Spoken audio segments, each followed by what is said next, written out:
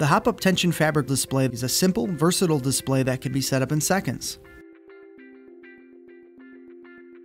Start by stretching your frame to size by gently pushing out the corners. Next, make sure your purple locking arms are aligned. If not, adjust so that they snap together easily. Gently push on the top of the frame to lock the arms into place. Spread your graphic on top of your frame and attach to the webbing. Working your way around the frame edge, align the edge of the graphic with the webbing on the frame. If your graphic has end caps, gently pull so that the edge attaches to the gray hub. Repeat for the other 3 corners. Your graphic should be taut.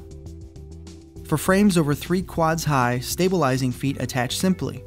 Turn your display on its side and slide the stabilizing feet onto the dovetail clips on the bottom hubs.